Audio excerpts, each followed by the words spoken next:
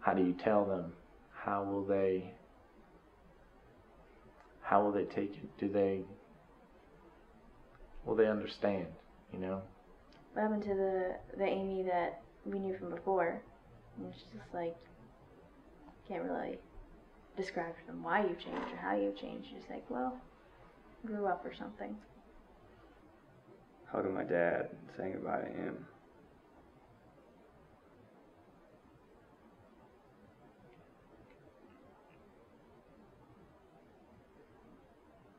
Yeah, it's tough. You know, it's not the same. It's not the same as out here, and that scares me because I have now sort of built this idea that all people are this close. I want to be home. I want to experience the United States. You know, tired of this place. Everything I think about always has to do with them. Everything that I always think about has to do with, you know, how my guys are doing or how my girls are doing back home. And it's just, I mean, family's everything to me. Family is everything to me. I'm afraid